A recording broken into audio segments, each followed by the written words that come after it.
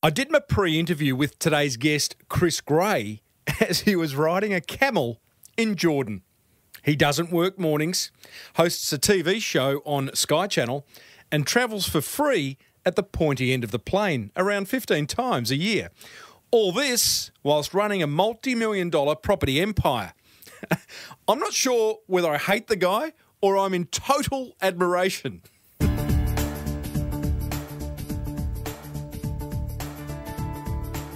Before we figure that out and get stuck into episode 409 of the Small Business Big Marketing Show, the Marketing Gold is made possible thanks to Design Crowd, American Express and Prosper.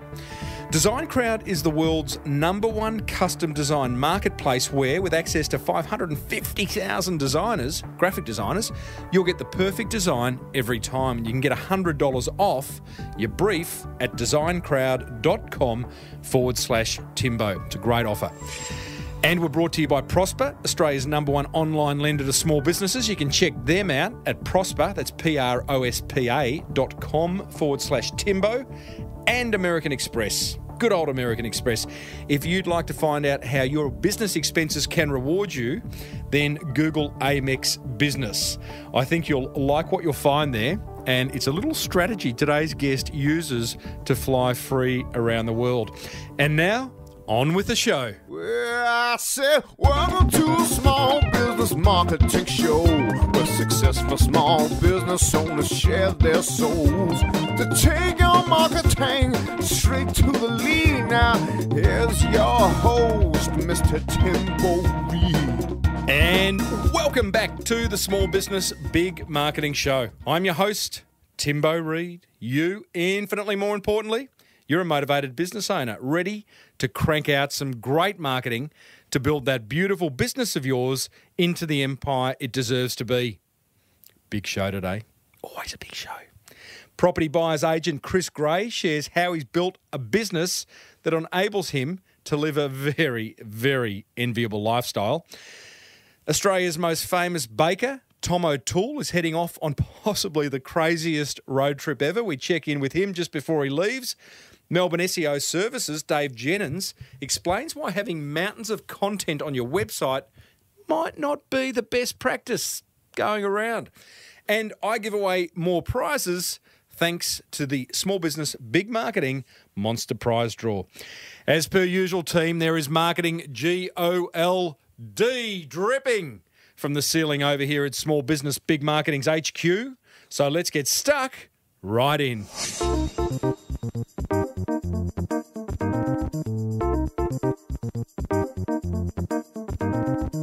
Quick update on my deep dive mastermind. Starts in Melbourne this week. It's full. There's a waiting list for the second Melbourne group, and I'm going to announce a date for a Sydney mastermind in the coming weeks. If you are interested in the second Melbourne group or the Sydney group, email me, tim@timreid.com.au. It's an opportunity, a half day every 2 months for you and me and 8 or 9 other motivated small business owners to get together and bust through some limiting beliefs around your marketing, generate some ideas around your marketing, be accountable around your marketing, and have a lot of fun along the way. Now, you and I will be meeting some amazing business owners and marketers over the coming weeks. We'll catch up with Prosper's Bo Bertoli, whose business was recently ranked, check this out, by the Financial Times as the Asia Pacific's fastest growing business. It was out of 1,000 businesses. And we're going to meet video marketing specialist Jules Watkins, who will reveal how to make high converting marketing videos. He's an ex-BBC film director and he is good. Righto, that brings us to today's guest, Chris Gray. He started investing in property at the age of 22. He retired from full-time work as an accountant at Deloitte at 31.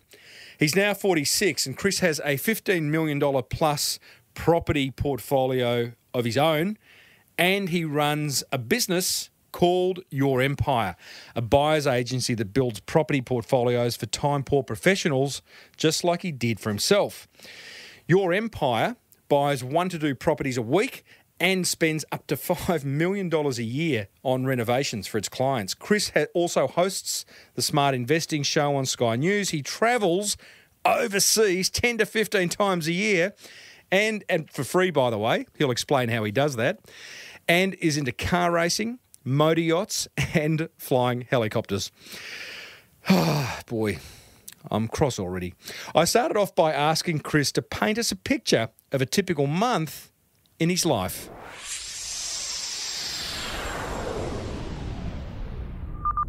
Well, it's the kind of things, it's probably going to annoy a lot of people. I'm one of those people that go that way. So, look, typically I go overseas once a month. So I try and do about 10 to 15 trips a year overseas, generally business related, but I'm doing it with people that I love and love hanging around with.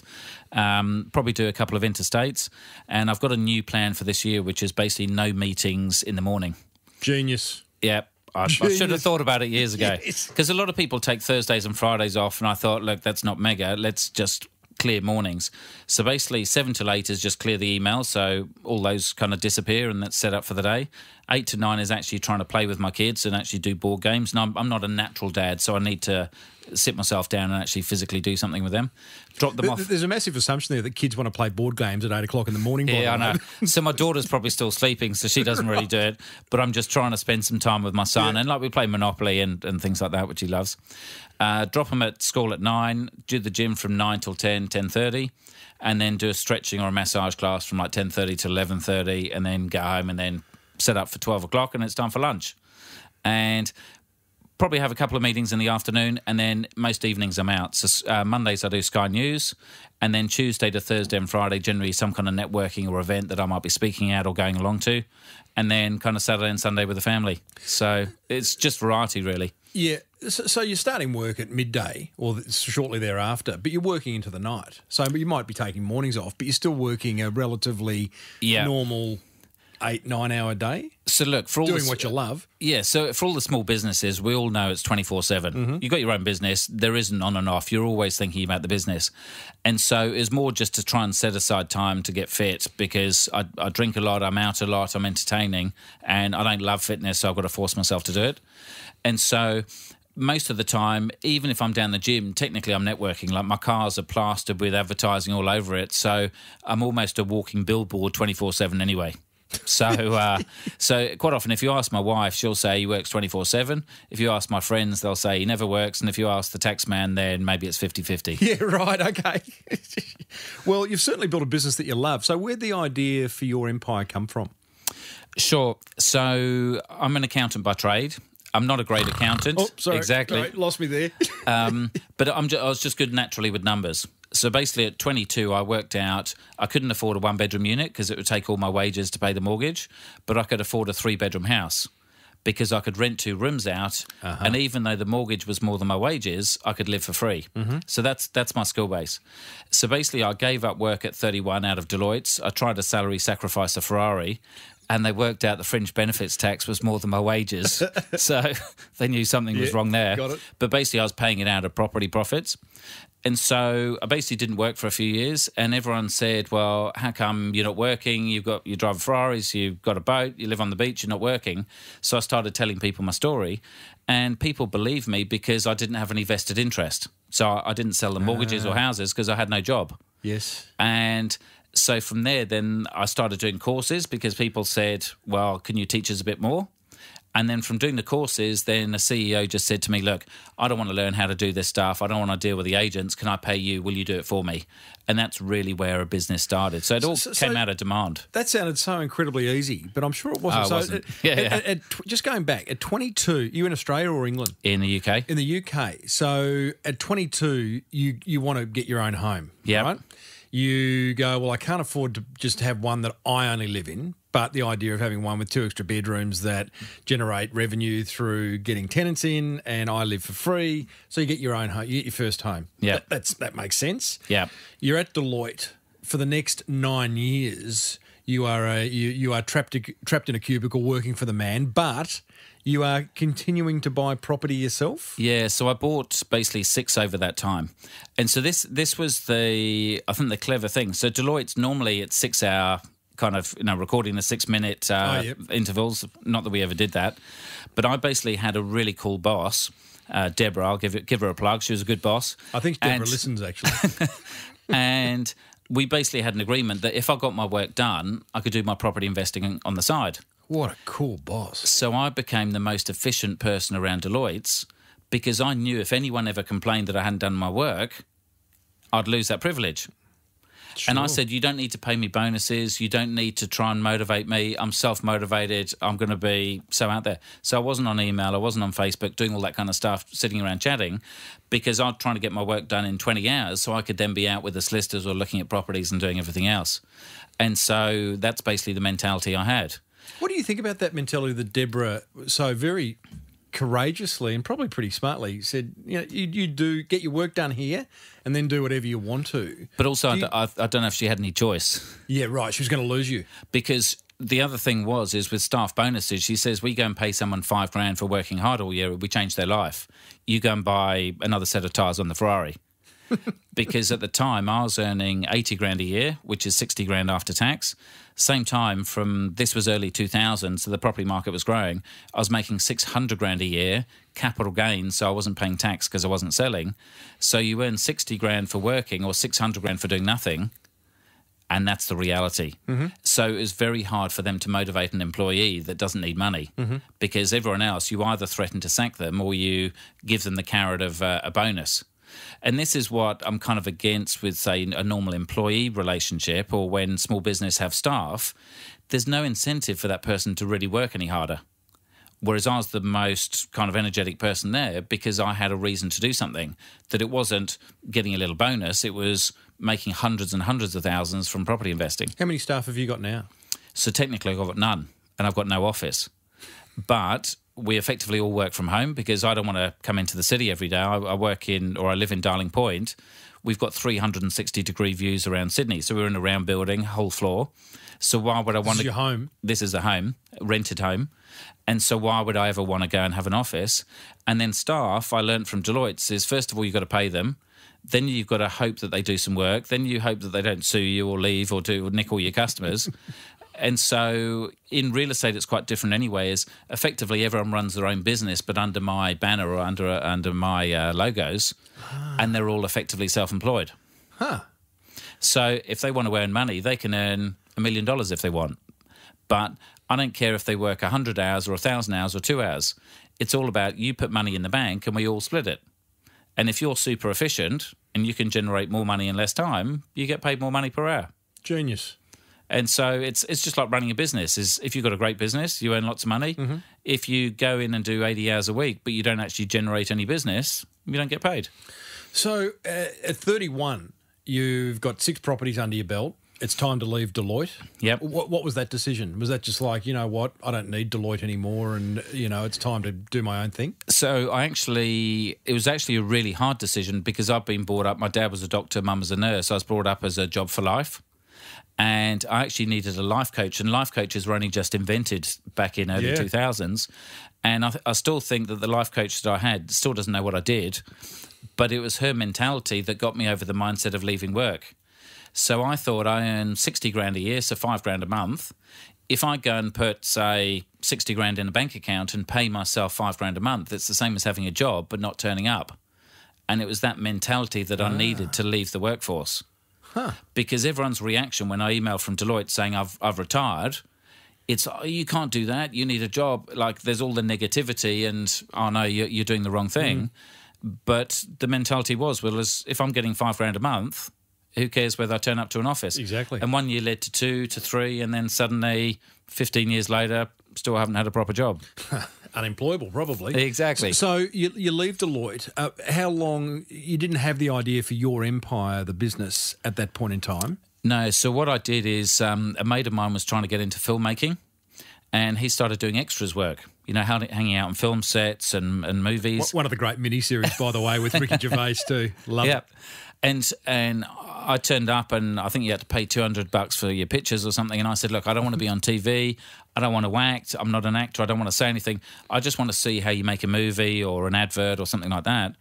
And you spend all this time kind of hanging out and you're just talking to people. And I used to give my free property advice as I always do. And one of the guys found a lead through his agency that Channel 9 were after a property expert to go on a show called My Home TV, a Packer thing. And in short, I basically got the job a few years later. And we did, I think, 37 shows on Saturday mornings, a lifestyle show. So we go up to Queensland, they put a house on the back of a truck and move it somewhere. Oh, yeah. We do all these amazing things.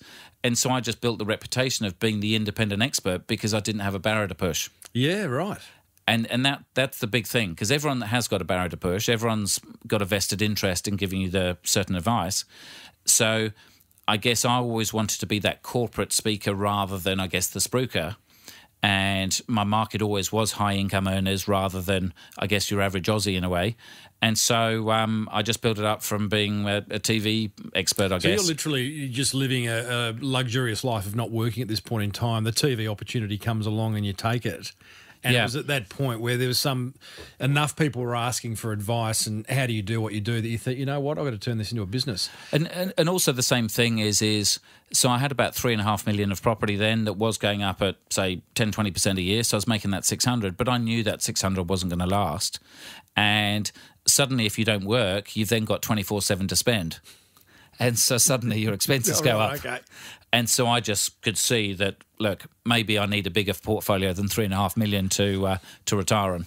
Because one of the things looking at your business, I go, why go and show other people how to do it when you could just continue to do it yourself, enjoy the fruits of that, and not have clients and businesses to worry about, or contractors. Yeah, so in the early days you go through the tough times, whereas now, because I've been in it for 10 years, I've got the easy side, so I don't deal with most of the stuff now, which is great.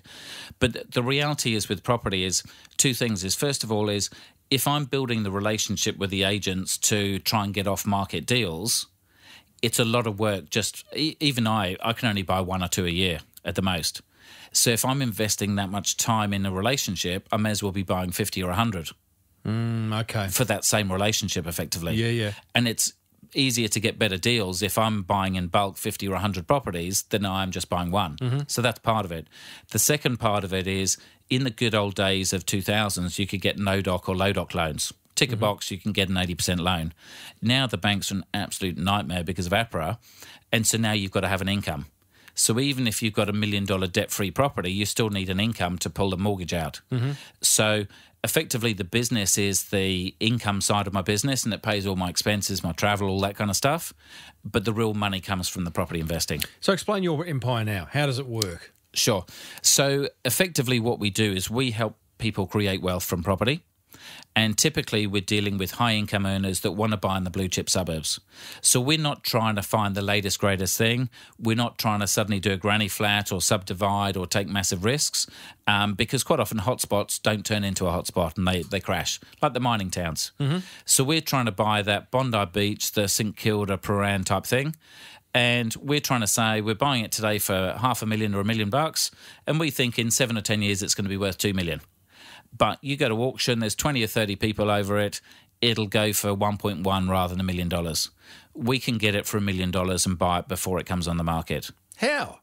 So by basically... This is your secret sauce. No, so it's not a secret. It's basically having that relationship. So our biggest thing is we're ethical, we're honest, and we do what we say we're going to do. So say you're a vendor, so you own your own home, cost you 500, it's now worth $1 million, and an agent says, I could sell it to you for 1.1 at auction, which is great. Sell it for you. Sell it for you for 1.1. But you've suddenly seen your dream property, or your partner has, and it goes to auction in 1 or 2 weeks. And you don't want people coming through the house, and you want that certainty. If I come up and say, I'll give you $1 million now, it's guaranteed. Now, sure, you might get 1.1 at auction, but if you only get 999, you're going to lose your dream home. Mm-hmm. What do you want to do?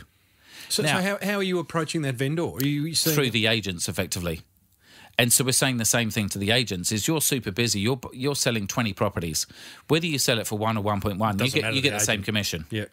And so it really doesn't make any difference. So we're the guarantee. And so the easy analogy is when you sell a second-hand car, do most people do it themselves or do they trade it in? Mm-hmm. They trade it in. Why do they do it? Because they hate dealing with tyre kickers. Do you get the best price at trade-in? No, you don't. It's a guaranteed deal. Mm-hmm. That's what we are. Same. Yeah. Genius. So everyone thinks that everyone's after the highest dollar or the cheapest kind of thing. It's never the case. Never? Or not never, but pretty much. Not every vendor has got a dream property in mind that's going to auction in 2 weeks so that you can come in and be the But a lot white of knight. people don't want the neighbours to find out. They might go through divorce. Right. They just don't want the grief. They don't want to deal with agents, so they might come to us direct. There's a whole host of different reasons of why you just don't want the grief. Mm-hmm. And it's like the same for employees. Does every employee go for the highest paying job? No, not necessarily. Sometimes they just want... Job they love. Yeah, they want to work at Google or where it's kind of better lifestyle living. Mm-hmm. So this is the whole thing about any kind of sales or marketing is you're trying to go for something it's not all price. If you're selling on price... you've got a pretty screwed up business. Yeah. Well, it's a one-way street, really, isn't it? Yeah, unless you're a Bingley or something like that, and you're making millions. Yeah, true. So right now, your empire, you're out there, you're sourcing properties off the plan, talking to developers, going to vendors. No, so most of the time we're just buying second-hand. Right. So again, we're not even taking the punt on brand new and taking the risk that it will be built because we think most of the good areas are already fully built up. So they can only build in the secondary areas. We don't want to buy in the secondary areas. We want the blue chips. And if you can buy in the blue chips, they'd sell it for $2 million, which is then hasn't got a great yield. Mm-hmm. So we're not buying the super sexy, gorgeous stuff that every other person buys and loses money on. We buy the ugly duckling that can then be renovated and tidied up. And you guys do that as well, right? We can do that as well. You manage property, you like landlord type setup as well. So basically people come to us and they don't want to do anything to deal with it. So if they've already got their team, they can do that. Otherwise, we can get the mortgage brokers, bankers, financial planners. We can take it through council. So whatever they need to do around residential property, effectively, we can help them. Okay. What do you love about it? I just love talking property. So I can talk underwater. I can talk at 2 or 3 in the morning. It's just my normal language in a way. And I've got a passion. And when people see on video, then they just see my kind of eyes light up and my face. And I'd say 90% of what I do these days is for free. So I'm not charging for my time. Effectively, it's marketing. But my TV shows, these kind of shows, a lot of my travel overseas, I'm speaking for free. Mm-hmm. And I honestly don't care. If people want to go off and do it themselves, like my books, we've produced, 60 or 70,000 books, never sold one, all given away for free. And so my idea is to teach the average population, go off and do it yourselves. You're not going to be my client anyway. Mm-hmm. I'd rather deal with the high-income earners that have already got the money. They just need to be shown how to do it. Whereas if someone's got no money, no job, no nothing, I'm not a genius, I'm not God, I can't create money from nothing. Other people can, apparently, but I definitely know I can't. How do you weed them out? So you're giving away a lot for free. Yeah. And a lot of business owners struggle with that. I mean, my whole concept in the Boomerang Effect, my book, is around helpful marketing, which is basically understand your prospect, what problems and blockages they have, and help them solve it through giving them, whether it be giving them information via a podcast or a video or speaking from stage or whatever it is. And business owners struggle with that because they feel as though they're giving away their IP, their point of difference, right? But clearly you and I, we both agree that's not the case in giving away things for free. Your free is interesting. Yours is twofold. One is you're giving it away to people who you know just aren't going to be able to afford to be a client of your empire. But you're also doing it to build a personal brand and an awareness around, if I do want to buy property and I do have the money, then Chris is the guy to speak to. Yeah, because if you're in there for the long term, then you're not after that dollar today. So one of the really big speakers, one of the highest paid speakers in Australia is a guy, Craig Rispin, who is a futurist. Yep. He goes and speaks to all the PAs. Because the PAs, they're the ones that actually book him. Yep.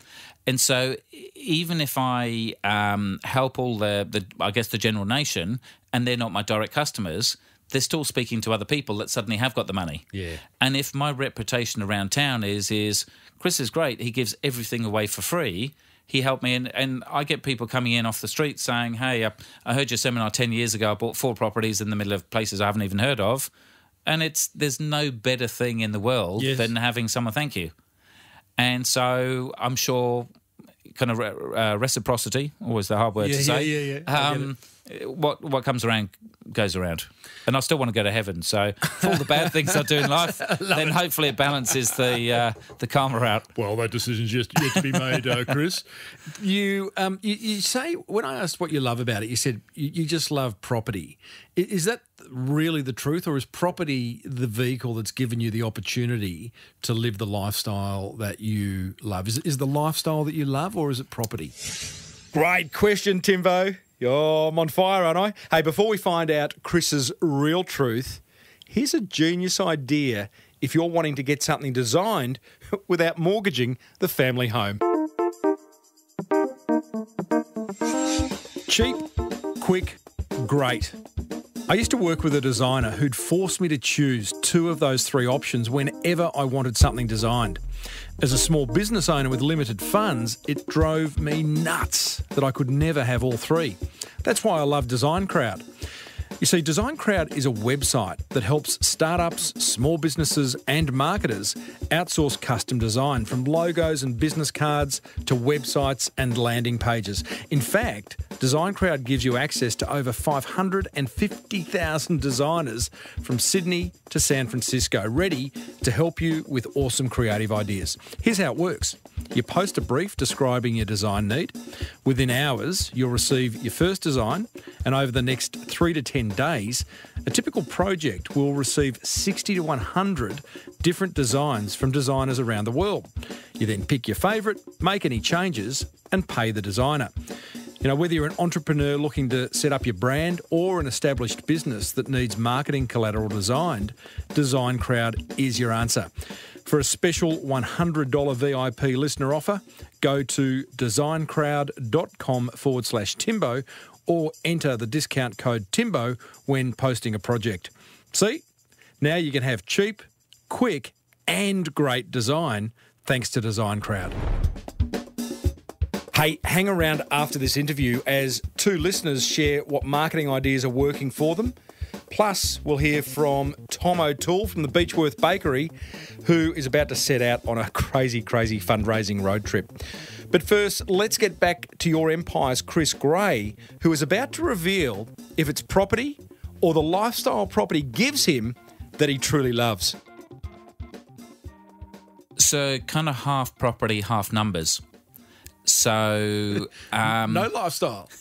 Honestly, lifestyle's a given. Yeah, that's a thing. So my very first speech was to CPA Australia, the accounting body, and it was back in, I don't know, early 2000s, and I had about 700 people. So my first speech ever was to like 700 people. How? And through Deloitte? No, it was actually through like a networking kind of group or a marketing group. You've been doing a bit of TV and had a bit of profile? Yeah, so I'd done the TV, but I'd never actually spoken before, as in doing a live speech. And the first question I asked them is, who thinks you should pay off your home loan? And, of course, the accountants, they put two hands up in the air. And to spend the next hour trying to convince them that there's an argument not to buy your own home, that the mathematics actually makes sense to rent it instead, I love that mental challenge to try and get super clever people to not necessarily change their opinions, but to think, hey, maybe there's a different way of thinking about things. And we deal with people from school kids up to people worth $500 million, $1 billion. And again, I've got one thing that I can talk to them that they don't necessarily know, or it's a different argument that they haven't heard before. And I haven't created anything new. I've just got my own way of doing it. I love having those debates and telling clever people that earn $500,000, $1 million that are working their backsides off 80 hours a week, and I'm doing pretty much nothing with a better lifestyle, to say, well, working hard actually isn't the way to go. Oh, you are playing Monopoly at 8 o'clock in the morning. I think that's fairly hard work. Goodness me. No, this is kids' Monopoly, though, not the real one. There you go. Are you a brutal dad? Are you just like, you're not going to win, mate? I'm going to, Oh, no, I play hard to get, and, it's 50-50. He's good as well. We're chatting with Chris Gray, who is the founder of Your Empire. I don't even know how to pigeonhole you. A property... so kind of a buyer's agent, advocate, buyer expert, whatever. Your Empire. You happy with that name? Every time I say it, I feel like I have to qualify it, saying I'm not talking about your empire, I'm talking about the business. Yeah, because originally... So I don't know anything about marketing, or I don't believe I do. So when we came up with the name originally, that's when the TV show was called My Home, and the agency came up with Your Empire. And I said, no, it shouldn't be Your Empire, it should be My Empire. But I guess it depends. If I'm talking to you, then I'm saying your empire, then I'm talking about you. So anyway, I just said, look, if you think that's the right word, then go and do it. I thought it was a bit elitist, building your own castle in the UK. I didn't think it would go down well. But a lot of people seem to love it. So, happy to go with the flow. Seems to work here. Yeah. Oh, that's fair enough. Tell me, I want to talk about marketing and how you've built this brand, but you do travel a lot. You travel, what'd you say, 15 times a year? So roughly 10 to 15 times a year with my wife's permission. We've got an agreement for 15 trips is okay. She goes along? On some of them, yeah. On some of them? So some of them with my wife, some of them with the kids, some of them just the lads, and then a whole bunch for business and education and learning as well. You travel at the pointy end of the plane. Yeah. And how do you do that? And I haven't paid for a ticket in 5 or 6 years. That's right. Yeah, that major component. It's free. Now, because you actually rang me before this interview a few days ago, and it was I think 6 a.m. I was in the Wadi Rum desert in Jordan, just about to get on a camel and I had my earpiece on. And I mentioned, well, it's all through Amex points, and I completely forgotten Amex was a sponsor of the show. But this is what I firmly believe is I met a guy called Steve Huey from I Fly Flat. Oh, yeah, he's been on the show. Oh, right, okay, cool. And I think I was one of his 4th or 5th customers. And I just got it because I used to get 100,000 points on my Amex and convert it to $1,000 of Myers vouchers and give it to my wife. So I got no pleasure. Then loads of people said they were flying business and first class, and I tried to go on the sites and I just couldn't work out how the hell it all worked. And so that's what Steve's business does. So Steve tells you what credit cards to get, and typically it's Amex because that gives you the most points. He then can work the airline systems to know what routes that you want to take. And sometimes he'll even search for 6 months to try and find you that flight. And I'm trying to book 6 or 12 months in advance because I want to get these the right kind of flight. And so he then teaches me how to get more points out of my business. And so effectively I generate 1 or 2 million points a year. So my 10 or 15 flights and with my wife as well, then we fly business or first. So I flew first to Jordan and back, which was a 15-hour and a 3-hour flight. So what you're doing is putting all your expenses, I mean, every single business expense you can so on my your rent. Amex. So again, my staff that aren't staff, they're contractors. Effectively, I pay them through American Express as well, plus the ATO, plus my rent at home, plus all my taxes. And so, look, some of those points you've got to pay for. So some people do give you a surcharge, so it's not maybe completely free, and you've still got to pay for your taxes on the airlines. But in reality is I wouldn't pay 10 or 20 grand for a first-class flight. But I don't mind taking one. Love it. Let's talk marketing. You said the other day as you were boarding a camel in Jordan, you said something just off the cuff, marketing should be fun. Yeah. I totally agree. I would hope most people listening to this show think it is fun because that's why they're listening, but many business owners struggle with it. What do you mean about marketing being fun? This is serious business. And look, I don't think it's just marketing. I think it's business. Business, okay. And look, I'm not sure who I learnt it off, but I think there's plenty of mentors out there, like the big kind of US kind of guys, that would say is make stuff fun. Probably one of my earliest jobs, I actually did recruiting before I joined Deloitte's, and we had to make, I think, 10 connections on the phone every morning and 10 in the afternoon, so 20 a day. And so that meant you probably had to ring 50 people to get connected to that 20. And it's like, make it fun. Take the phone down to the beach or go on a boat or go and do it wherever. I had a guest years ago, Brad Smith, who was very big on outbound cold calling. Yeah. And clearly a lot of people don't like that. But what he did with his team was say, come in, dress up. Today's outbound cold calling day. So guys would come in with mullet wigs and Ray-Ban sunglasses and completely get out of their own heads and be a character and had a real laugh doing it. But that's the thing is, that's what you've got to do. You've got to try and turn it into something fun because then ideally there's no difference between work and play. So that's where the earlier comment of my wife might say I work 60 or 80 hours a week or 24/7. My friends will say I'm doing nothing. But technically is I'm trying to attract high income earners to my business and they either get it or they don't. I'm not going to get those guys by picking up the phone saying, hey, do you want to buy a property? But if I'm out at the racetrack or I'm overseas or I'm travelling all the time and people say, Chris, every time I look at Facebook, you're travelling or you're on a boat or you're in a car or you're doing something. And I say, yeah, well, that's how it works. So we do lots of events on boats. So I've got a boat syndicate that I'm a part of. And again, like the I Fly Flat is, don't pay for a whole boat yourself. You pay for an eighth of it because Timeshare. even me, I use it a lot and I can't use my 43 days of the year. And so we then go and I know take... someone who could help you with that, but we'll talk about that later. So I take, say, 20 people out on a boat and I might take a mortgage broker and say, hey, you have your Christmas party on my boat. I then go and get to meet 10 or 15, 20 new people.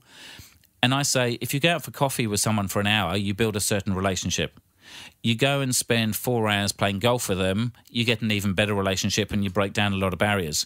You go drinking for 10 or 12 hours on a boat, you break down a lot of barriers. And again, it's not to try and force sell people, but people want to say, well, I hear you rent your boat or you syndicate your boat. I hear you rent your house. I hear you've got cars that appreciate in value rather than depreciate. I gather you fly for free. And so I want to be known as the person that's got, I guess, all these hacks for all these things to have the $1 million lifestyle without being the millionaire and the byproduct's property. You know what you do very well, and you'll probably know this, is that you seed things along the way. So in conversation, you just drop, and people go, oh, he's a wanker. And I'm sure you've been accused of that. Yeah. But with the Lamborghini, the engine noise is so loud that when people shout, you don't know if they're saying great car or you're an absolute tosser. He's a wanker, guys.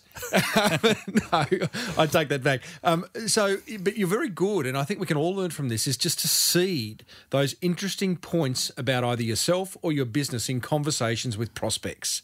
You know, so, yeah, just was in Jordan last week and hopped on a camel and then you move on.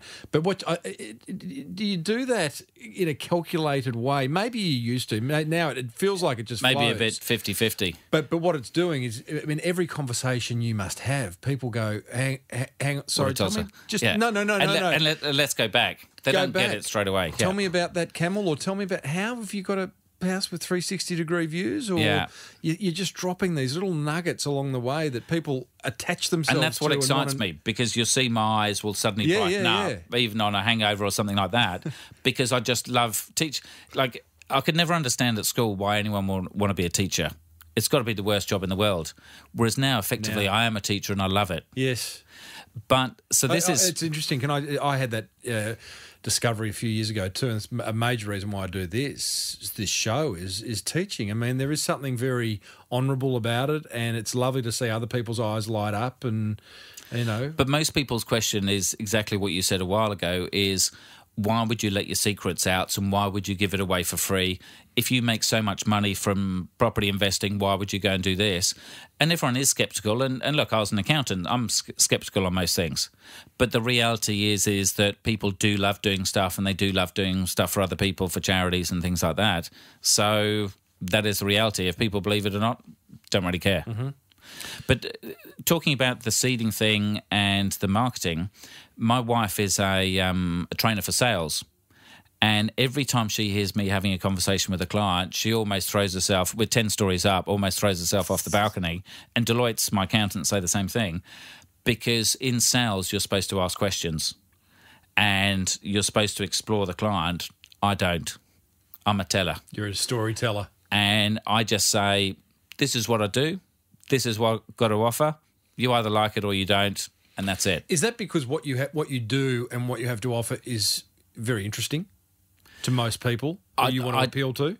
I don't like selling, and I'm scared of selling, and I'm nervous of it. I don't believe that. But again, that's the funny thing. You love it, and so. But I love it when it goes right. But I don't want to make cold calls. You're like Arthur, you know, in the Minder. Hello, I got a new motor. So. I love selling or leading people that want to be led and want to be sold to, but I can't stand pushing people when they don't want to. So I do a lot of things and I organise lots of events, and I'm great if people want to come, but I'm the worst one. If you can't fill a room and for whatever reason it's not going, I'm no good at getting a crowd from one room and putting them in the next room. Mm-hmm. But if like people want to be sheep and they want a leader, then I can be great at that. You're the man. Yeah. So talking about best marketing, I think you probably answered it, Chris, in terms of the best marketing that you do is you tell stories and you're a great networker. You're always looking, no matter where you are, you're looking for that opportunity to strike a conversation. But again, so I'm actually fairly introverted, which again, most people wouldn't believe. But like at home, I'm very quiet. I get that. I am too, but people wouldn't believe it either. But I get that. You kind of, when you're on, because I'm outperforming. Yeah, you're outperforming effectively. And so where I'll go into a room, my wife will hit 98 out of 100 people. I'll hit 2, but I'll have good conversations with them. And that's the thing is sure, I can network, but I only network with people I like. So if I don't really like a person, I'm not going to network and build a relationship with them just because I can get business out of it or I can see they can do something for me. I haven't got the time, I've got no interest, and I'm almost like I'll go out there, put myself out there, say all my stuff and be completely open. So I'll tell them about my personal finances, the rest of it, I don't hide anything, and I'll just hang with the people that are naturally attracted, kind of the low-hanging fruit in a way. Yeah, okay. Well, that makes sense. Two good conversations is better than 98 kind of top-level conversations. If we visited your social media, you touched on it earlier, are we going to see just a whole lot of lifestyle pics? Behind the scenes, here's Chris, Yeah, pretty much. We haven't been great as a business doing social media. A mate of mine's Kerwin Ray. I don't know if you know. He's quite a big marketing guy. He was doing a social media thing, and he was talking about all the hashtags and how that works on Instagram. Oh, yeah. I've been using it for a few years. I've never used a hashtag. I just can't be bothered. But he said that's how people sort things and the rest of it. Yeah. So I started trying to put 2 or 3 in there. Right. But it's not my thing. I get on with Facebook. And yeah, it's putting car pictures and experiences, hanging out with mates and doing some fun stuff. But I don't think that's my skill base. You said you're pretty open with your numbers. Can you wrap some numbers around where your empire's at today, yeah. 2018? So the biggest thing's the portfolio. So my portfolio's around 15, 16 million. Your personal one? My property portfolio, yeah. So I've got about 13 or 14 properties. I was going to say, in Sydney, that's about 2 properties, yeah. isn't it? So about 13 or 14, just over $1 million each. Probably about 60% geared or so. So about, say, 10 million of debt. And so my philosophy is I believe the market will rise at 5 or 10% over the long term. So I'm banking on making 750 to 1.5 million a year and not paying tax because I'm not selling it. Mm-hmm. Okay, so that's where my real money is. In terms of the business, we turn over roughly $1.5–2 million. We might make anywhere from $0 to $500,000 profit, depending on the marketing spend, which a lot of it is travel and entertaining. Not that it's deductible, unfortunately. And so I really run that business more as, look, happy to do it, gets me out there, it pays for all my living, lifestyle, property, all that kind of stuff. And so I had a new guy come in the business that's almost like a CEO now. And originally when he came in 2 years ago, he said, right, let's build it up to 5 or 10 million. And we went through all the numbers and went through all the marketing and all those things. But 2 years it's come round, he's actually said, well, no, because even for him, the money isn't in the business. It's, again, for him is to extract wages or income out of it to then turn that into property portfolios, because the business isn't necessarily be that scalable. It's not necessarily saleable because there's no recurring revenue. And so suddenly he's seen how much clients' properties have grown in that time, and you think, well, it doesn't make sense.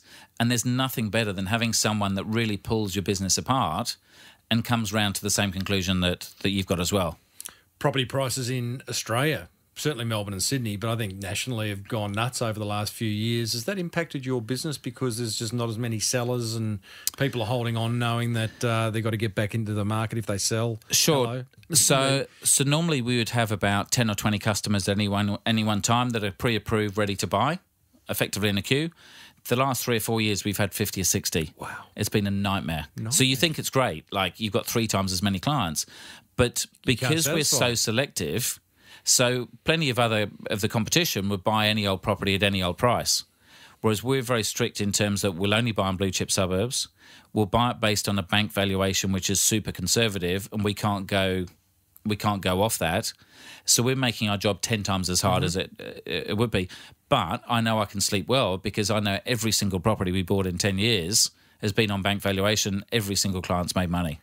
So there's nothing better than walking down the street like that. When's number 60 in that list going to get a property? And that's the problem.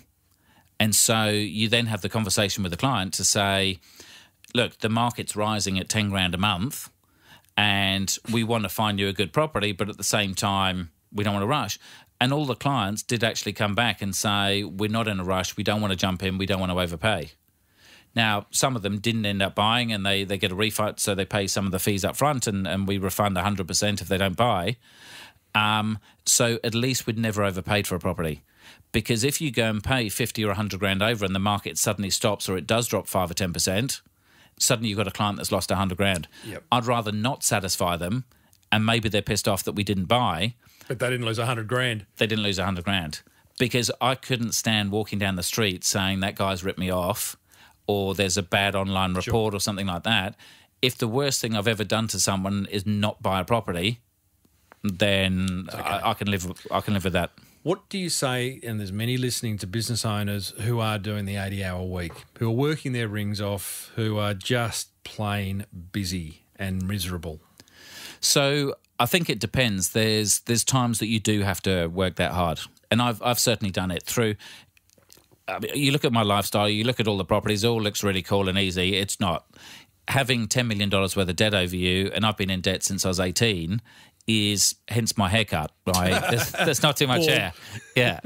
And I say to my wife is that I might not work the biggest hours and I might not work and do millions of calls, but I've got a big weight on my shoulders. I've still got $10 million worth of debt that even though I'm cash flow neutral now and I've got money in the bank, it's still a weight on my shoulders. And that's effectively what I get paid for. Okay. And so I think at times in my business is I've got back to things so bad that I've tried to will on a heart attack because I'm highly insured, so I'll get a good payout. But that was almost my only get out of jail free card. Is that true? Yep. Tell me about the lowest point.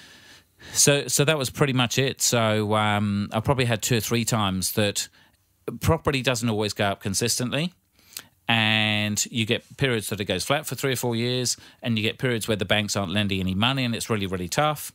Business, as we all know, I was doubling my turnover every year, but my first turnover was 8 grand. So then you go to 26 and then you go to 50 and 100. So it's doubling turnover, but you're investing more and more money in the business all the time.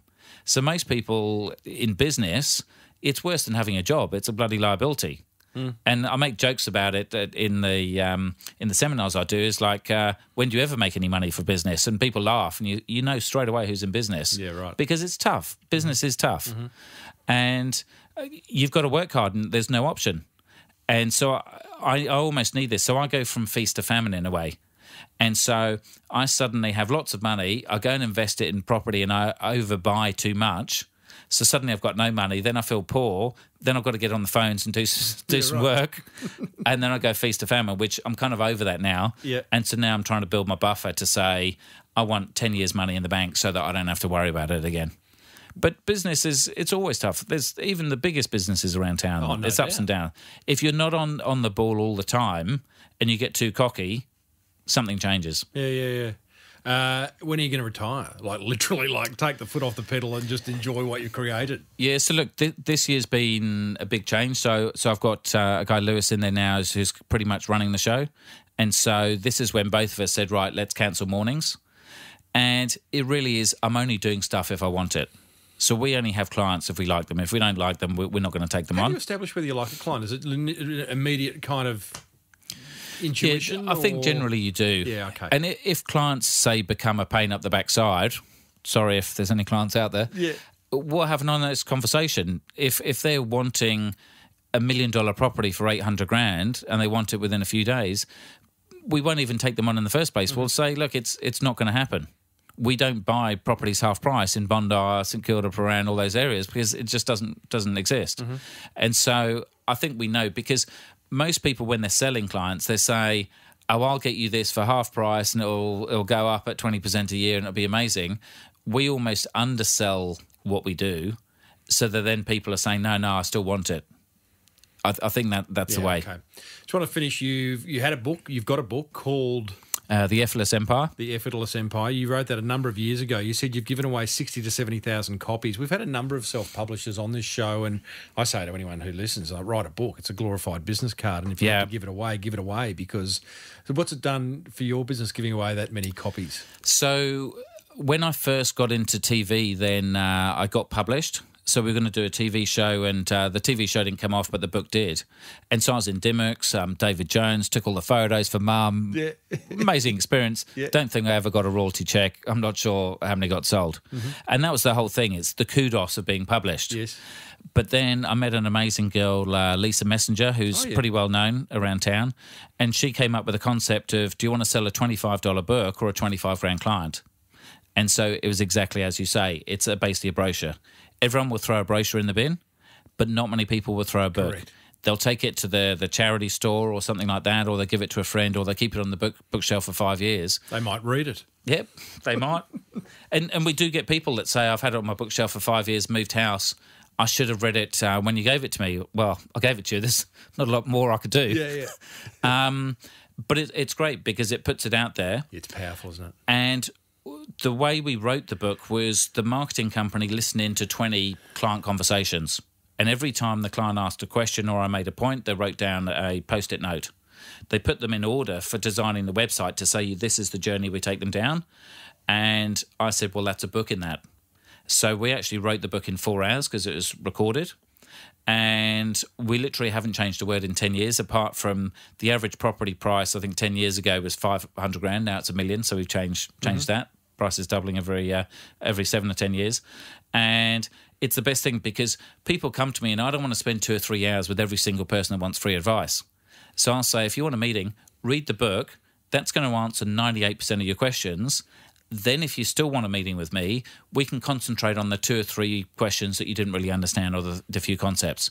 So there's a reason for them to do it. So now I don't get 100 emails a day or 1,000 phone calls because most of the people will take the book and say, thanks, I'll go off and read it and go and do it. The other people won't even read the book. And then the ones that do want a meeting have generally read the book or it's been by referral. And so they've probably got a 50 to 80% chance of converting. Genius. Chris, I've got to get back to work, mate. I know you've got to go and check the ice in the boats being delivered. Thanks for sharing. My pleasure. It's a great story, and half of me hates you, half of me loves you. Wonderful. Thanks very much.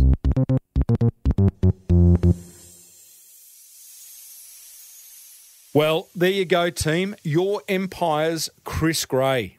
Do you hate him or do you love him? I love him. He's a great bloke. Certainly a great bloke to interview and some wonderful insights. Coming up, I'm going to share my top 3 attention grabbers from that chat with Chris. Plus, in this week's Ignite Your Site segment, you'll discover why more content on your website ain't necessarily better.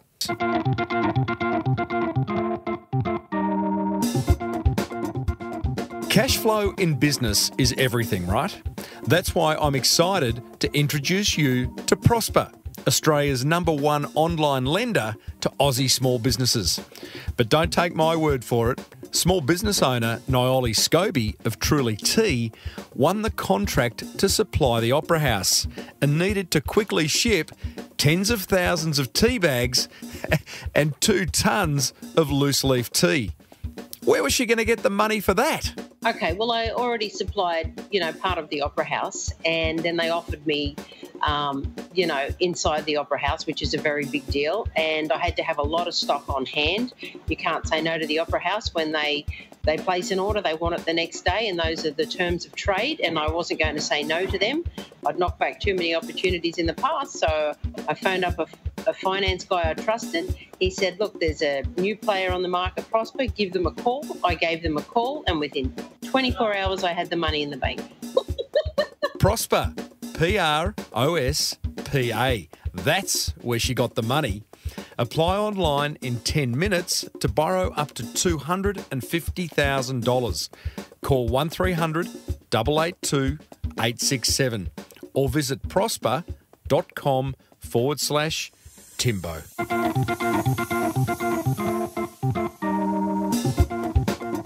Here's a money-making tip from American Express member and 4 Pillars Gin founder, Stu Gregor.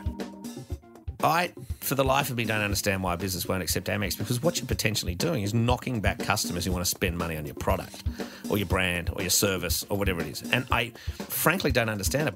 if someone wants to give me their Amex and buy 10 bottles of gin, I tell you what, I'll take their Amex, thanks very much.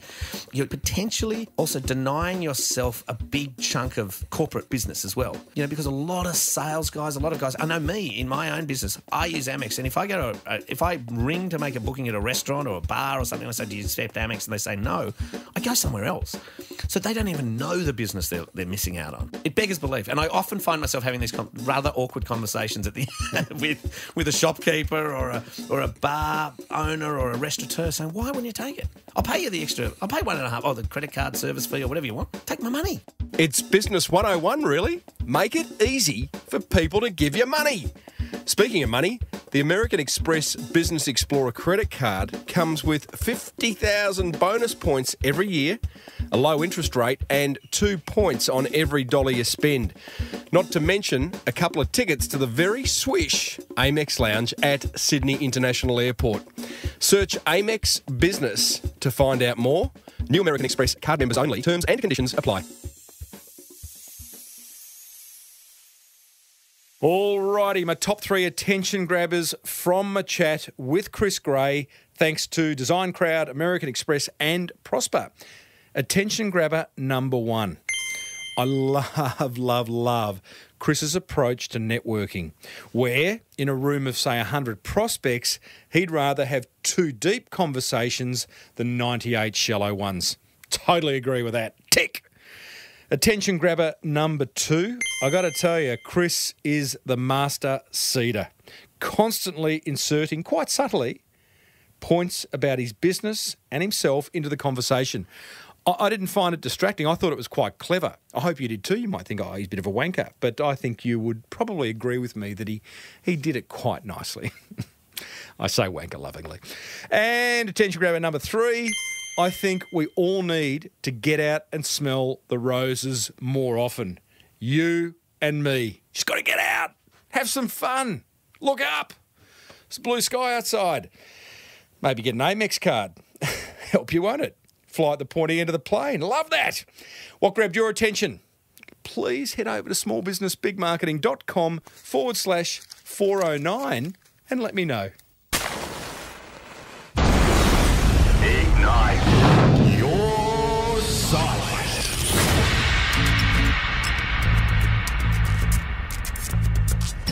With so many underperforming business websites out there, this segment is laser focused on ensuring yours is not one of them. To get your website found and your phone ringing, imagine those 2 things happening. It's extraordinary. We're joined by Dave Jennings of MelbourneSEOservices.com. DJ, what is on your mind? Every business owner needs to be updating their website to be HTTPS. I know, it's geeky. You laugh. Geek alert. HTTP, what? This is something that Google has implemented. Yes. Where they are now giving a ranking benefit to secure websites. Not only that, have you ever visited a website in Chrome and in the top left-hand corner, sometimes it says not secure, yes, or you get like a little exclamation point? Freaks you out. Move exactly on. Right. That you want to go with a website that says secure and it's got the green lock. That's what HTTPS offers. And it actually affects your ranking if you don't have it. Correct. Interesting. Google is now watching and they've said it's a ranking factor. How does one enter the geek kingdom of HTTPS?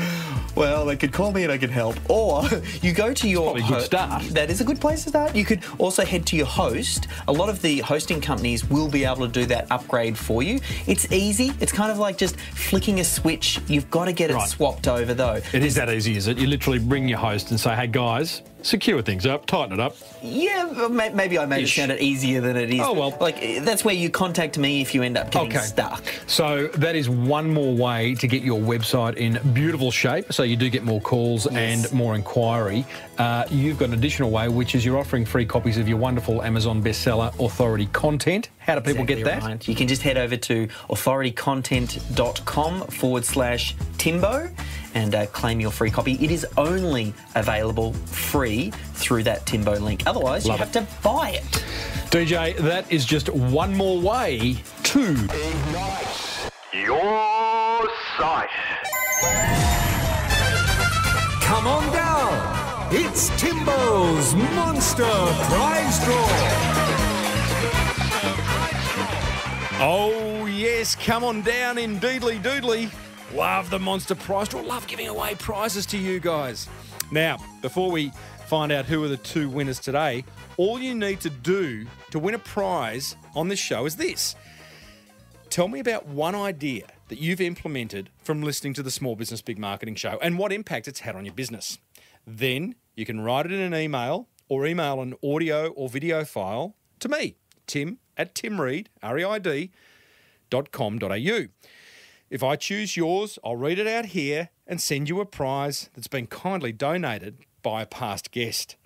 Plus, how's this? Past guest, Steve Richards, racing car legend, has kindly provided one hot lap valued at $2,500, which I'm going to give away to the letter of the year later this year. Alrighty, let's find out what today's winners have implemented and, by the way, where they went wrong. Get my back up a little bit here. You'll have to excuse me, winners. First one is Emily Chatham.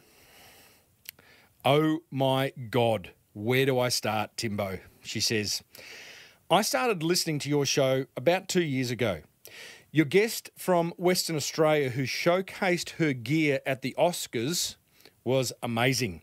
Our branding got redone by some professionals soon after that interview. I hope you used Design Crowd. Then Willie Smith's. Actually, that episode is to blame for my current drinking problem. That was a fun episode, the cider brand out of Tasmania. Then the beer episodes. I don't drink beer generally, but from those episodes, I took the need to believe in yourself. So true. I take that from a lot of episodes, Emily, with my guests. You just got to believe in yourself. That's will take you a long way to success. Then she goes on to say local area marketing. I can't remember who that was. That was the guys from Community Notice Board from memory, Joe and Joel. Anyway, we now have an employee whose job it is to do the little community marketing events, the school fetes, the farmers markets, things like that. That's genius. Hucksterberger, she goes on, from that I've nearly finished my own recipe book, Why Hide the Knowledge, she says. And Jules Lund and his social influencer marketing business called Tribe. Emily's slowly reaching out to social media influencers, and now we have our biggest web traffic coming from those collaborations. Wow, you've learned a lot from this show, Emily. So I guess the real thing is, what episodes haven't I been able to implement from? Maybe none. Cheers, Emily Chatham, Village Education with a side hustle of Taste Buddies. Now, couple of whinges here. Oh, by the way, Emily, thank you. Before I whinge, Emily, you have won, drum roll, a limited edition black leather Orbit key valued at $50. Thanks to Rex Quo from orbitkey.com. Here's my whinge. Emily's email signature is pretty average. There's no links. There's no phone number. There's nothing. I don't actually know what she does, right? So get a good email signature. I've written a blog post on how to nail your email signature, how to turn it into a selling machine. So I'll put a link in the show notes to that. You can have a look. And that was a bit of a hard email to read, and some of them that I'm getting are. Now, if you are sending a press release or a pitch to someone in the media, guys, make sure that the spelling and grammar and everything is tickety-boo, because the chances are they may read it verbatim. And if they can't, it's just going to make it hard for them and they might not do it. Okay? So that's my whinge. It's not so bad, but it applies to Emily's note and it applies to Anna Smith's note, who is the second winner. Bit of an AV email signature. Got a phone number there, but no, I just noticed she's from overseas, but no website address. Okie dokie. Now, Anna says, hi, Tim. Hello, Anna. I'd love to win some of that loot. Good on you. I've listened to loads of your podcasts. There are many things I've implemented after listening to them. Proof of how they have helped our business is yet to be seen, though, as we're still working on getting our products to market. That's okay. At least you started your marketing. But here's what we've done. We've decided to connect with a local orphanage to partner in helping the kids who need to leave the orphanage by way of training and or employment. Beautiful. Number 2 thing that she's implemented, decided to hero the story of the product and how it came to be and are using it in our new website being launched this month. That's an example, guys, of like, I don't actually know what she means there, right? What product? What story? Signed up for MailChimp and are currently drafting our first mail out. Love that. Going to use video and stories to tell people about what we're doing. And beyond that, video unrelated to the products, more on the stuff we love. Great quality design engineering. Cool. So a bit of behind the scenes videoing as well. And more than that. See you later, Anna Smith. Hey, well done, Anna. Now, I am going to have to figure out what prize to give you because I've just realised you are from overseas and some of the prizes don't dispatch to overseas. But I think what I'm going to do is give you a $100 voucher that you can claim online thanks to Lucy and Joe from Hunting for George, the homeware store Hunting for George. There you go. You can use that online, get it sent to you wherever you are. And that team is the Small Business Big Marketing Monster Prize Draw for another week.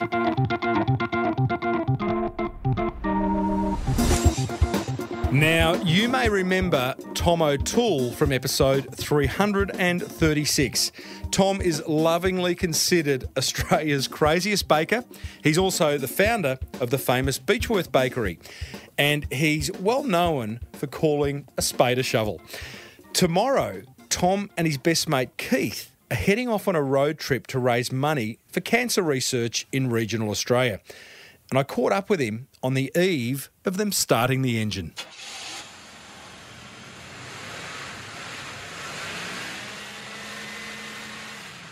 Hello, Tim. Coming in, Earth to Tom. Okay. Now, I've only ever did Skype on my wife's laptop, so that's what I'm doing now. So I don't know. Is that okay? It's pretty impressive, mate. I mean, you're coming through as if, you're on Skype talking to me. Okay. Technology, eh? That's good. That's good. I think first question, Tom, are we going to be able to do this in like 10 minutes? Yes, I think so. Yep. All right, buddy. Now, what on earth are you up to? Well, look, here we are. Keith and I, my mate Keith McIntosh, been my mate since I was 16. We're taking this 19 A model Ford across Australia. 1930, I think, not 19. That'd be like really, really early. 1930. It's got no doors. It's a bakery van, no seatbelts, no doors. We've got no support crew, and we're going to take it from the most eastern point of Australia, which is Byron Bay, straight through the guts of Australia, out through Colomulla, Windora, Birdsville, across to Alice Springs and out to Ayers Rock, across to Leonora and up to Sandstone, Mount Magnet, off to Steep Point, which is the most western point of Australia. Of this lucky country. Tom, just describe, given this is an audio medium, describe a Model T Ford for us. Well, it's a Model A. It's a very little thing. It's very little. When we sit in it, Keith and I, like I said, there's no doors. So we shoulder to shoulder. It's very narrow. And so when you're on the freeway, the highway, a lot of the cars, especially the trucks, don't see you because we're small. They're looking over the top of us. It's a little bakery van. Like people say, do you sleep in the back? But the back only can take our swags and a couple of spare tyres. That's it. She'd get up to a fair clip, wouldn't it? Like we're talking 100, 150k an hour. Oh, yeah. We do. If we average at probably about 35, 40 kilometres an hour, we can average. If we can do 50 kilometres an hour with a tailwind and downhill. But geez, I hope you and Keith are good mates, Tom. We're good mates. You just to be really clear here, you're in a Model A Ford from 1930. You're going 7,500 kilometres across Australia, east to west. You want to do it in 30 days at a clip of no more than 50 kilometres an hour. Have I missed anything? Why? Why are you doing this, Tom? Hours. We do long. I'm doing it. Look, what I'm doing it for is to raise money for this, the Fiona Cancer Research Institute. It's the only cancer research institute in regional Australia. They get no government funded, and they're not tied up with any big pharmaceuticals. They rely on totally community based, and they're doing amazing stuff. They got, I think, 10 PhD students there this year, but they got scientists from overseas. It's a world renowned. It's world class. It really is. Why is this? There's a lot of charities out there. There's a lot of people raising money for a lot of different things. Why is this close to yours and Keith's heart? Oh, well, look. I think who hasn't been touched by cancer? You know, my mum died of cancer. I was with her when she died. It was a terrible, terrible way to go. And Keith's mum, she died of cancer, not old. And my brother was just diagnosed with stage 4 cancer last week. Mate. My accountant's got cancer. Who hasn't? You know, so many people have been. And you know, it's a cunning, baffling bastard of a disease, this cancer. You got your back up about it. No wonder. So it's and this Fiona Elsey, this cancer researcher is called the Fiona Elsey Cancer Research, and she was a 12-year-old who passed away with cancer, but she totally believed the answer was in research, and she got a promise out of this Dr. George that he would build a cancer research institute in Ballarat. And anyway, he was busy. And a couple of years later, Fiona's mother ran into him. She said, "George, have you did anything about building this research institute?" He said, "Oh, you know." And I met George, and he said, "I thought better do something." So he got people together, and it's incredible how they've built this because like cancer, it touches it. It can be a very lonely journey, and it's that fear of the unknown with that cancer. That's a bit like this trip across Australia, the fear of the unknown. Are we going to make it? What, Tom, what could go wrong? I mean, you seem to, no seatbelts, you're flying along, no one could get you. No one can see you, apparently. what could go wrong? Put some LED lights on the back, we did. So, that's good. Yeah, that's good. But I tell you, the dash where our knees hit the dash, and that's the fuel tank. The fuel tank is the dash. That's the way A model Fords are built. And on each side of us is a fuel jerry can beside each side of us on the running boards. So if we get hit, we're going to go up in a big flame. Well, the airbags would look after you, wouldn't they? Yeah. People say air conditioning. Yeah, we got air conditioning. No doors on the bloody thing. What are you and Keith going to talk about for I think it's going to take longer than 30 days, but in close quarters. Well, we've got to get back on the 20th. We're leaving on Wednesday, the 21st of March, and we want to get back on the 27th of April because it's his 50th wedding anniversary. He reckons he's had plenty of our wedding anniversary. He's not caring, but his wife wants him back. But look, people say, "Oh, you're a mechanic," and I'm no mechanic. I'm a baker. But Keith fixed his lawnmower once, so he thinks he's a mechanic, and the lawnmower's not going now. But I'll give you a couple of games. You can play Spotto along the way. Have you ever? I've been. Keith's 75 this year. He's a fit, healthy guy, but he I've been his mate since 16, and I'm 66. So, clickety click 66. Tommy, I wish you. I think there should be more Tom O'Tools and Keiths in the world. Good on you, matey. I wish you all the best. I'm looking forward to checking in. Where should we check in? Do you think? Some kind of inspired monument or? Well, the Colomulla fella, the Colomulla out of Colomulla. They got it. I don't know. You wouldn't notice the Slim Dusty song, the Colomulla fella. There's a big statue of it. I love it. Windora, Birdsville. They're all iconic, incredible places. Well, we will touch base halfway through and when you get to the end. Most importantly, though, we get it. We never know that we leave every day with this football affair. But I tell you, we don't. People say, "What happened when we break down?" And Keith prays. That's about all he's good for, is praying. And anyway, it's a simple little car. Hopefully, two simple men in a simple little car raising money for a very complicated disease. And if anyone wants to donate, whether it's $1 or $1 million, if there is $1 million donator out there, please go for it. Over to easttowest.com.au is where you've got this wonderful fundraising page on the Fiona Elsey website, Tommy. So easttowest.com.au anything would make a difference. And I guess you're shaking a can along the way, eh? Hey, we are, but trouble is there's not many people out through the guts of Australia. Not many at all. There's not many people out there, so we are relying on the social media a fair bit. And the thing is, all I'm asking is if they could just donate a price of a cup of coffee. And everyone who listens to your podcast, whatever, if they could donate a price of a cup of coffee, we would. Look, I've set this big goal that's really stretching me that we raise 100,000. Now, I'm no big hot salesman. I've only raised We'll do it, buddy. 1,000. We'll do it. I've got 99,000 to go. So Price of a cup of coffee at the Beechworth Bakery. What's that? It's about $10 these days, isn't it? So $10 a person. No, it's not. Not even $5. Not even $5.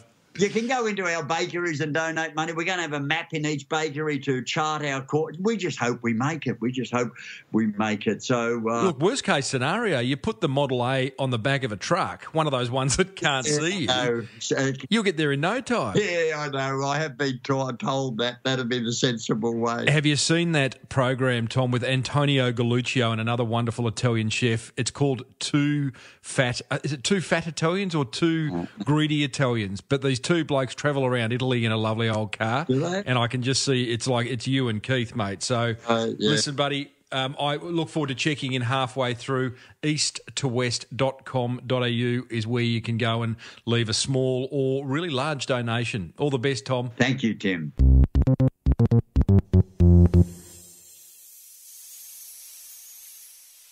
What a character. Oh, I love Tom O'Toole. We're going to catch up with Tommy midway through the trip and when he gets to the other side at Shark Bay or wherever he was headed. Hey, you and I do meet a lot of characters on this show, don't we?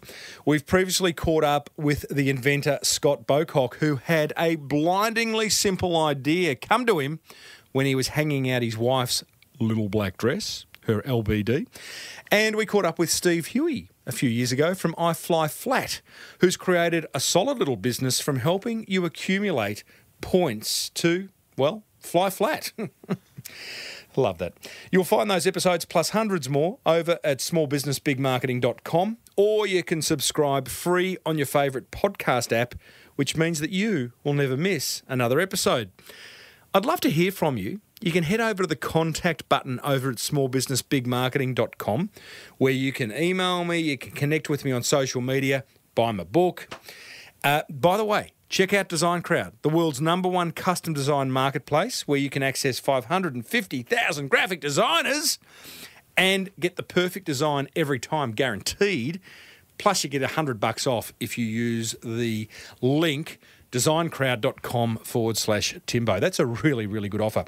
Speaking of good offers, big thank you to Prosper, Australia's #1 online lender to small businesses. You can check them out at prosper.com/Timbo. And a big thank you to Amex, to American Express, whose Business Explorer card clearly got Chris Gray where he needed to go. You can check all that out over at, if you search Amex Business, the whole world will open up to you. If you love the Small Business Big Marketing Show, then let another business owner know about it by grabbing their phone and downloading it for them. I'd love you to do that. Until next week, I am Timbo Reid. Always have been, always will be. Thanks for tuning in. May your marketing be the best marketing. Bye for now.